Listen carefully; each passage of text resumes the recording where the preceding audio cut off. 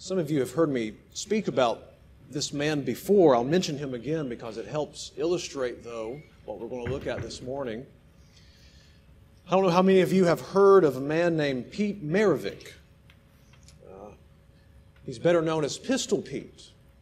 He's one of the greatest, arguably the greatest college basketball players to ever live. He averaged over 44 points a game in his college career without a three-point line. He was an outstanding NBA player. He averaged over 24 points a game in the NBA, and he's well known for his ball handling and passing ability. He's a very gifted person, worked very hard at that. Later in life, and this is the most important part, he became a Christian. He died when he was 40 years old, but he became a passionate follower of Christ before he died. If I remember correctly, he sent a Bible to Larry King, and obviously Larry King live on CNN at that time. And as Larry King opened the Bible up, it had a personal inscription in there to him. And then he heard shortly after that Pistol Pete had died that same day. One source said that Pistol Pete said, "I don't want to be known as a basketball player. I want to be known as a Christian now." All the fame, all the awards he had won, he said, "I want to be known as a Christian now," is what Pistol Pete wanted to be known as. Now I know today, the young players, young basketball players, they look to today's athletes as their guides and their aspirations to look to their leaders and how to play. But I know many people, if they knew about Pistol Pete, and some of you know exactly what I'm talking about, they would want to be as skillful and as good as this man was at basketball. It's unbelievable to see what he could do and what he was able to do. I remember, from the best I remember, a young boy was watching Pistol Pete play basketball one day, and he was just amazed at what he was doing. And he went and he asked Pistol Pete's father, how did he learn? How long did it take him to learn these things? And Pistol Pete's father said to the young boy, it took all his life. And the young boy said to Pistol Pete's father, "Oh, I don't have that long." You know, I think all of us have realized in life, whether we've had dreams and aspirations, whether we still have them possibly, that it's a lot easier to dream about something than to do something. Is that right? It's a lot easier to have desires in our soul after something that's good than actually follow through with going at that thing. I want you to look at verse 9 today. And I want you to look at toward the end of verse 9. I just want to read a statement to you right now. The Bible says, "And the God of peace will be with you." Now, how many of us as Christian people want the God of peace with us? I mean, think of what that would mean in our life for God Himself to be with us all the time, every moment of the day, with us when we sleep, with us when we wake up, to have His presence with us. All of us want that. But here's what I want to say to us today, Christians. How many of us are striving and desiring to do what the Bible says we have to do to have the God of peace with us? I think many times we're like that little boy. We see Pistol Pete playing and we think, man, I want to be just like that. And when we hear about what we have to do as Christians to be like that, we back off. And today, when we look at a verse like this, all of us want God with us, right? We want the God of peace with us. But what do we have to do to have the God of peace? Let's read verse 8 and 9 together. "Finally, brothers, whatever is true, whatever is honorable, whatever is just, whatever is pure, whatever is lovely, whatever is commendable, if there is any excellence, if there is anything worthy of praise, think about these things. What you have learned and received and heard and seen in me, practice these things, and the God of peace will be with you."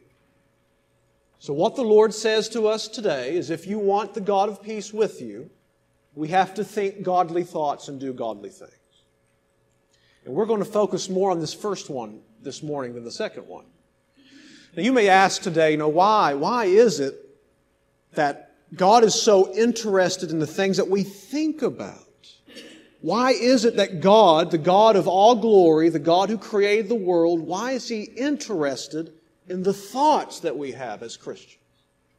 And one of the reasons for that is this. God sees my thoughts just like He sees my actions, right? God is the God of peace, but God is also the God of holiness. And for God to dwell with us, we have to be people who are holy. And what God wants from us is not only to be holy on the outside, but to be holy on the inside, in our thoughts and in our hearts.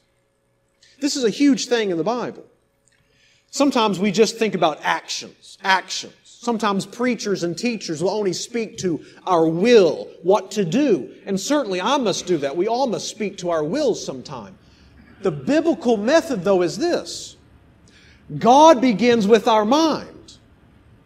The truth comes into our mind, we think about it, we dwell on it, we meditate upon the truth of God, and what happens after we think about God's truth is, God's truth goes down into our heart, and it starts to affect our emotions and our passions.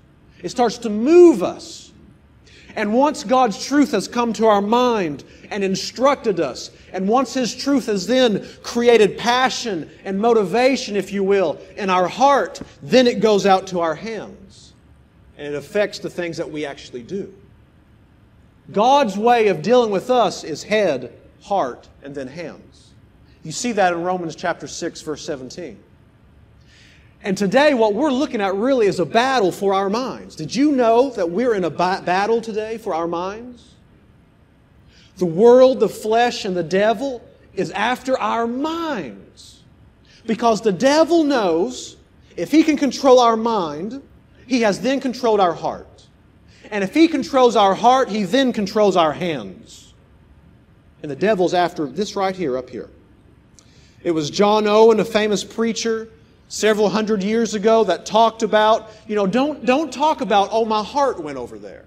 Maybe you're going through life and it just seems like you want to read the Bible, but all of a sudden your heart pulls you over here. He says, don't say your heart pulled you over there. Say your mind did. Because your heart can only do what your mind has first put in your heart. And that's what we're looking at today. We want to have God with us. How many of you want God in our church gatherings? How many of you want to feel the Spirit of God and have Him leading us and have the presence of God? What does the Bible say? Let the wicked man forsake his way and the unrighteous man his thoughts. It all begins in the ways that we think. Now, this is not a message today about becoming a Christian. We don't become a Christian by changing the way we think. We become a Christian by coming to God and repenting of our sins, believing on Him in faith alone to save us. But this is a message really about sanctification.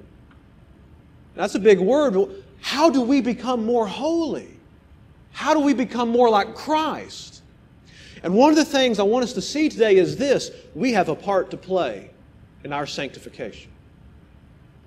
We have a part to play today as Christians in becoming more like Jesus Christ. And it's work. And sometimes it's hard work.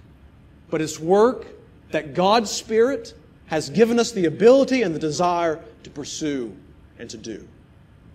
So let's look today, begin in verse 8. Again, verse 8 is the main thing we're going to look at.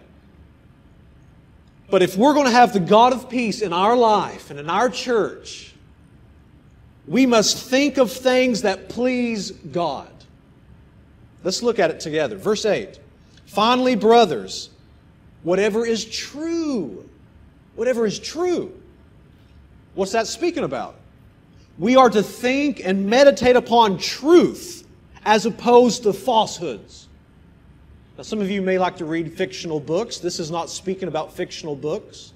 As long as that fictional book communicates truth to you, that's okay. But we as Christian people are to think about true things. Things that are right and true. Whatever is honorable, the Bible says. We as Christians today are to think about things that are worthy of respect. We are to think about things that are noble, high thoughts, not the low thoughts of the world. We are to think about the high things of life. The Bible says whatever is just, whatever is right, as opposed to not right or wrong. And also here, we are to think and do what is right. Our thinking is not an end of itself. Our thinking, when we think of things that honor God, it leads to us doing those things that honor God. Whatever is pure, the Bible says. Pure as in holy or clean. Sexually pure maybe, but it goes far beyond that. Our thoughts, our motives, we are to think of things that are pure as opposed to things that are impure. Whatever is lovely, you may possibly say, pleasing. Things that our thoughts and the way we live may attract other people. We do things that aren't ugly. We do things that will attract because they're lovely things. Whatever is commendable. It's things that are considered good. It's having a good reputation. We don't do things we know that are looked down upon because they're wrong. And then it says, if there is any excellence, if there is anything worthy of praise. Basically, what this is telling us is this. We need, as Christians, to think about everything that's good and right and true, not the things that are bad and untrue and false and impure. This covers everything. So today as Christians we ask ourselves, we're hearing from God's Word this morning, we ask ourselves, what does my life look like right now? What does my life look like? What does your life look like? Am I a person that dwells on things that are right and good? When I become upset, whether rightly or wrongly, when I become upset at somebody, what goes through my mind? What do I dwell upon? Or do I dwell on the things that are right and true and good? And the Bible says for us to think on these things. You know, it's a humbling thing, isn't it? To know that this morning, God not only has seen our actions of last week and of today, but God has seen every single thought we've thought. That's a humbling thing. That should lead us more and more to desire and seek after the things that please God in our thinking, in our minds. Now this is a big thing in the Bible. I want you to listen to several verses this morning that speak about how we are renewed by our thinking. Now that may be a concept that we don't think about very often. But this is something the Bible speaks about. We as Christian people are changed by what we think about. Listen to Colossians 3:10. And have put on the new self, which is being renewed in knowledge after the image of its Creator. The Bible says that we are actually renewed in knowledge after our Creator. The things that we learn, the things that we see about God. By those things, God changes our hearts, the Scripture says. Psalm 1, verse 2 through 3. But his delight is in the law of the Lord, and on his law he meditates day and night. And what happens to a man who loves God's Word and eats God's Word? Eats it like food for his soul. It says, he is like a tree planted by streams of water that yields its fruit in its season, and its leaf does not wither. In all that he does, he prospers. So if you want to be like an oak of a Christian, the Bible says for us to meditate and think about God's Word. It's by God's truth, God's Word coming within us, coming within our minds. It's God's Word that transforms us, because it's God's truth that transforms us through His Spirit working in our hearts. Listen to part of Romans 12:2. Do not be conformed to this world, but be transformed by the renewal of your mind. It begins with our mind. Now listen, this is not positive thinking. The Bible's not telling us to go out think positive thoughts, think everything's going to be okay, and at times just simply lie to ourselves. That's what most people do when they think about positive thoughts. The Bible is telling us to think about things that are right and true, God's Word, God's truth, and to allow that truth to then transform our lives. Like I said last week, we talked about the peace of God. If you weren't here last week, that would be a good message to listen to from Philippians 4 about prayer. But the Bible is not telling us that if we think good things, everything in our life is going to be corrected and changed. The Bible is not telling us. That would be a lie.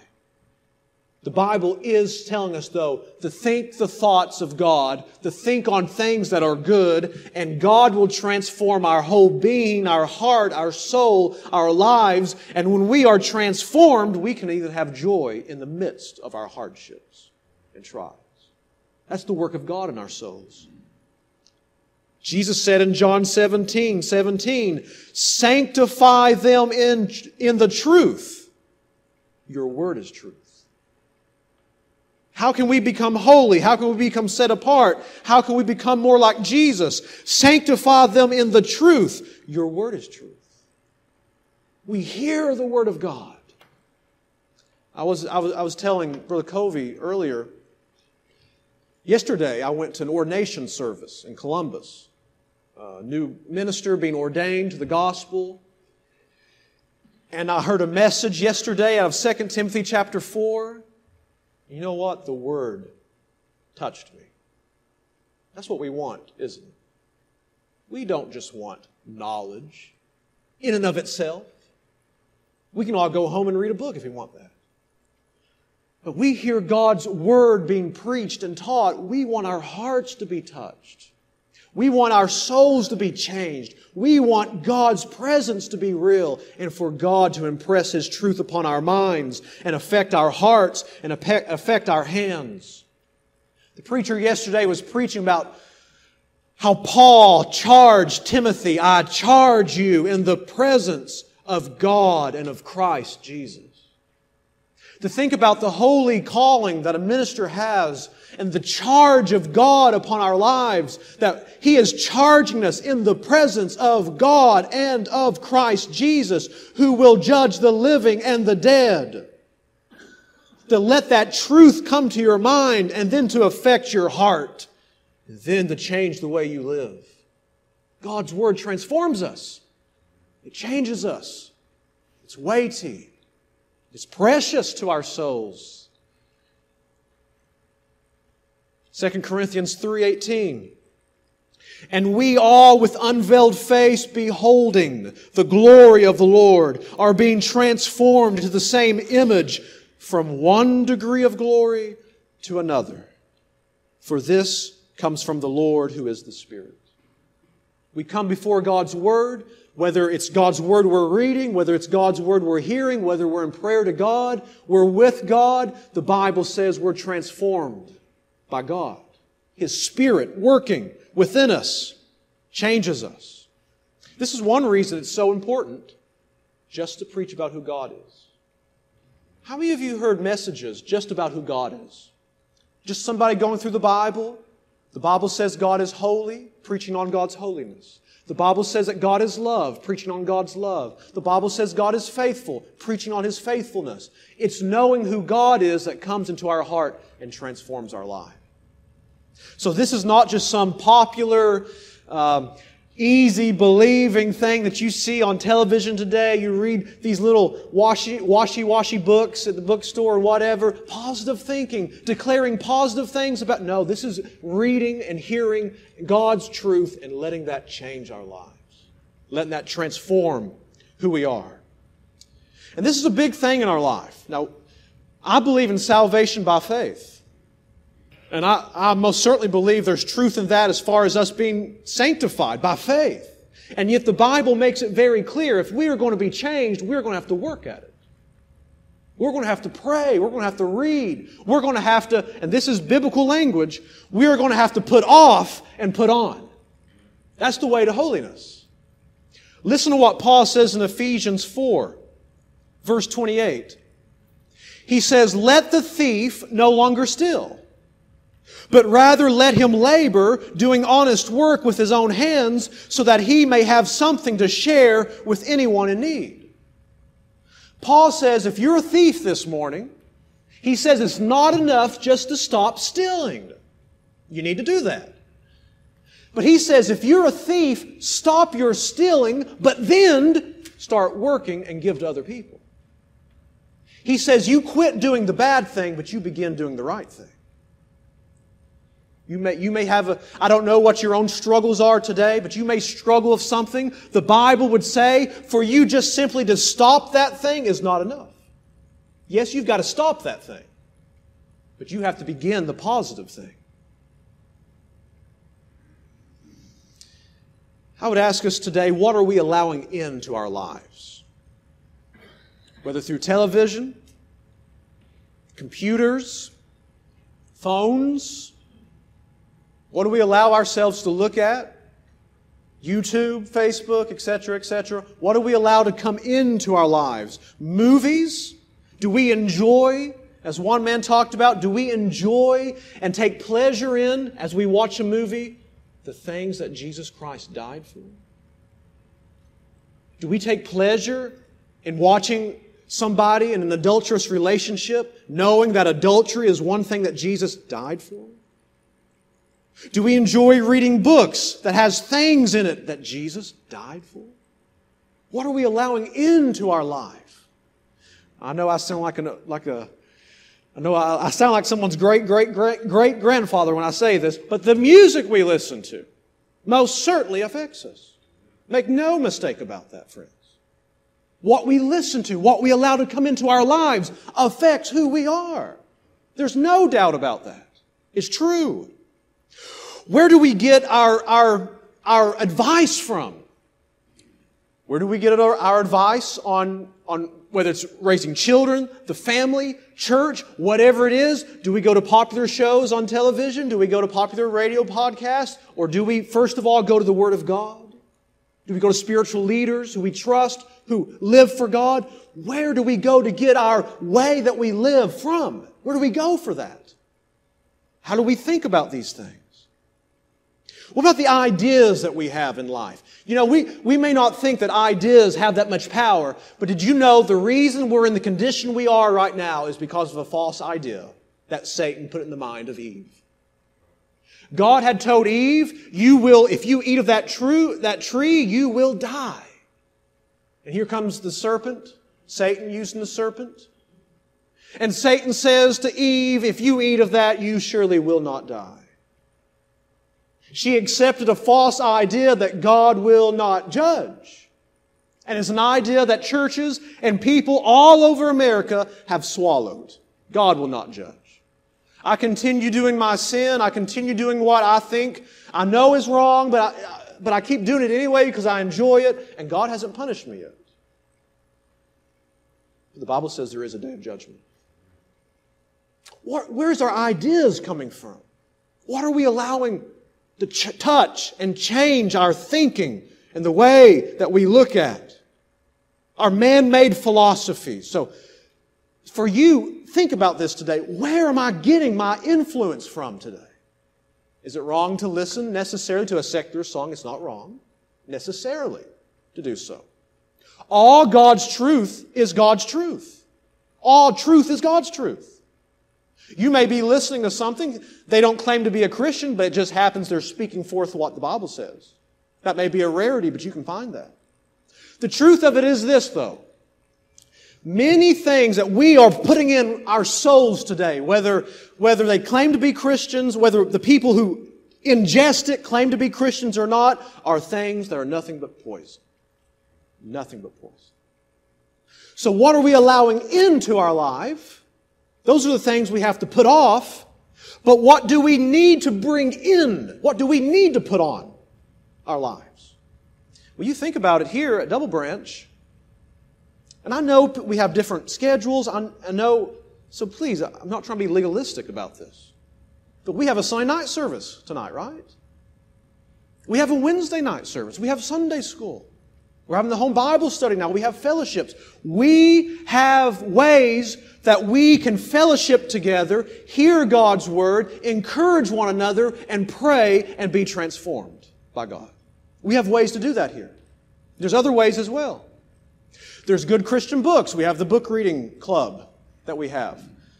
There are, in your own life, there's good places to listen to good sermons. If you're interested in some, ask me. I can tell you where to go. I can tell you some resources. I can tell you some books on your own. And I know one of the things that many people are going to say is, but I just don't have time. I just don't have time. And I know not everyone has the same time that everybody else has. So we have to be generous when we look at what other people need to do in their life. I understand that. And yet, let me just name one way that you can think about to be able to digest more of God's truth in your soul. Don't raise your hand, but how many of you do a lot of driving? Whether to work and back every day? That is a perfect opportunity, whether through CD, whether through your phone, hooking it up to your vehicle, to listen to the Bible, to listen to God's truth, to listen to a good, godly sermon being preached, to listen to somebody sitting down, they're talking about the things. That is a great opportunity to ingest and to feed and to eat on the things of God, more so than maybe we would have otherwise. There are many ways that we can do to bring in God's truth into our mind. And somebody hears this and they say to themselves, well, you know, Brother Clint, that's good, and we know you're a preacher, and we understand that, but we live in the real world. My friends, this world is real, and it's God's. And the biggest thing to do in God's world, the biggest thing to do in the quote-unquote real world is to learn how to live godly in Christ Jesus. That is what we need to do. What are we allowing in to our lives today, beloved? The Bible says this. Think about these things. Think about the good things of life. Think about the holy things of life. It may be that there's a certain activity. Now, I'm thankful I don't think I've struggled with this, at least not very much recently.